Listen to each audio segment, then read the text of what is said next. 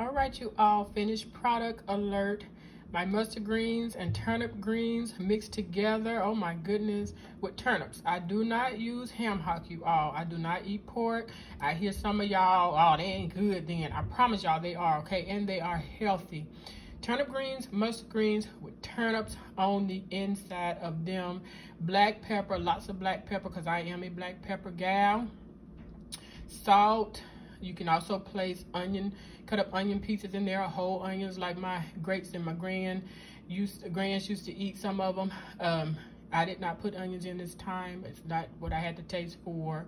Onion powder, garlic powder. Hey, you can experience any kind of way your taste buds are calling for, okay? But this is what y'all saw me cooking actually yesterday, last evening, in the latest video that I was doing. And after a great church online service on today, hallelujah, I'm ready to smash, like my youngest college daughter says. I'm ready to smash in the name of Jesus.